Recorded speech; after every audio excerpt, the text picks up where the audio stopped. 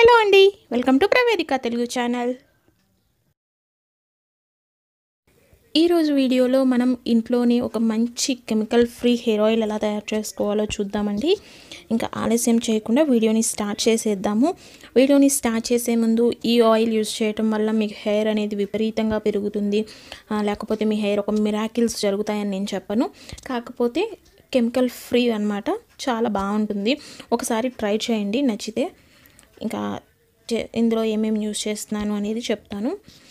First ఇందులో వచ్చేసి నేను యూజ్ చేస్తున్నాను కరివేపాకు, భృంగరాజ్, తులసి, నానబెట్టిన మెంతులు, కలబంద గుజ్జు, గోరింటాకు, అలాగే ఒంటి రెక్క మందారం పూలు అంటారు కదా, దాని ఆకులు యూజ్ చేస్తున్నాను. అయితే వీటిని ఎందుకు యూజ్ చేస్తున్నాను అంటే జస్ట్ సింపుల్గా చెప్పేస్తాను. కరివేపాకు ఇది అందరికీ తెలుసు, మన హెయిర్కి కళ్ళకు ఎంత మంచిది అనేది, నల్లగా ఉంచడానికి ఉపయోగపడుతుంది. తర్వాత వచ్చేసి భృంగరాజ్ వల్ల ఆల్రెడీ భృంగరాజ్ అసలు కేశరాజు అని చెప్తారని చెప్పాను కదా. సో ఈ భృంగరాజ్ వల్ల ఉపయోగాలు ఒకసారి చూడాలి అనుకుంటే వీడియో ఎండింగ్లో ఎండ్ కార్డ్లో డిస్ప్లే అవుతుంది, అక్కడ చూడొచ్చు. తర్వాత తులసి వలన ఉపయోగాలు ఏంటి అంటే మనకు పేలు అది ఉన్న వాళ్ళకి ఈ తులసి బాగా యూజ్ అవుతుంది.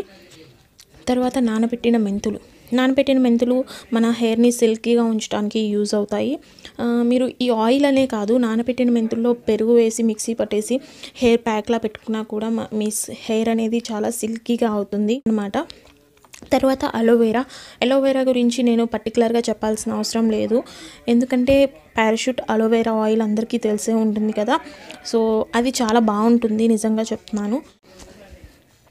ఈ అలోవెరా మనం ఇందులో వేసుకోవడం వలన సిల్కీనెస్ వస్తుంది మన హెయిర్కి. తర్వాత ఒంటి రెక్క మందారం ఆకు వలన ఏంటి అంటే మనకు ఏదైనా డాండ్రఫ్ ఉంటే చుండ్రుని తగ్గిస్తుంది ఒంటి రెక్క మందారం. అలాగే గోరింటాకు హెన్నా మన హెయిర్కి చాలా మంచిది. దీన్ని ఆయిల్ని ఎలా ప్రిపేర్ చేసుకోవాలో చూద్దాము. స్టవ్ అంటించుకొని ఒక గిన్నె పెట్టేసి అందులో 100 గ్రాముల కొబ్బరి నూనె వేసుకోండి. స్టార్టింగ్ కదా, ఒకసారి కొంచెం తక్కువ అమౌంట్ ట్రై చేసి అది మీకు మంచిగా సెట్ అయింది ఆయిల్ అనుకుంటే మళ్ళీ ఒకసారి ట్రై చేసుకోవచ్చు. ఒక్కసారే ఎక్కువగా చేసుకునే కన్నా కూడా 100 గ్రాముల కొబ్బరి నూనె తీసుకొని అందులో నేను మీకు చూపించినటువంటి ఆకులన్నిటిని వేసి బాగా కాగనివ్వాలండి. ఎంత బాగా కాగాలి అంటే మీరు చూడండి, ఫస్ట్ మీకు ఆయిల్ చూపించినప్పుడు ఇవన్నీ వేసి ఎలా ఉంది, నీరులాతో ఇదంతా ఎగిరిపోవాలి. అందులో ఉండేటటువంటి రసాలన్నీ ఆయిల్లో మంచిగా ఫ్రై అవ్వాలన్నమాట. మనకు ఆకు గలగల అనాలి, అంతలా వేగాలి ఈ కొబ్బరి నూనెలో. సో చూస్తున్నారు కదా, ఇది ఎక్కువ టైమే పడుతుందండి, కొంచెం ఎక్కువ టైమే తీసుకుంటుంది.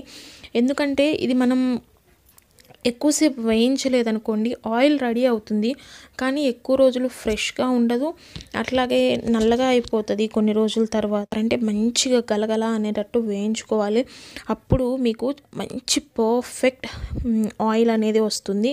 సో చూస్తున్నారు కదా, ఇలా వస్తుంది మనకు ఆయిల్. ఈ ఆయిల్ అనేది ఎలాంటి బ్యాడ్ స్మెల్ రాదండి, నిజంగా చెప్తున్నాను. ఒక మంచి వాసనే వస్తుంది, పిచ్చి వాసన ఏమీ రాదు. సో ఇలా తయారు చేసుకున్నటువంటి ఆయిల్ని మీరు ఇంతకుముందు ఏమన్నా వేరే ఉంటాయి కదా, ఏం చెప్పాలి, ఇంతకుముందు వాడేసిన ఆయిల్ కంటైనర్స్ ఉంటాయి కదా, అందులో స్టోర్ చేస్తారు కదండి. ఈ వీడియో కనుక మీకు నచ్చినట్లయితే లైక్ చేయండి, షేర్ చేయండి, అలాగే మన ఛానల్ని ప్లీజ్ సబ్స్క్రైబ్ చేసుకోండి. Thanks for watching. Bye bye.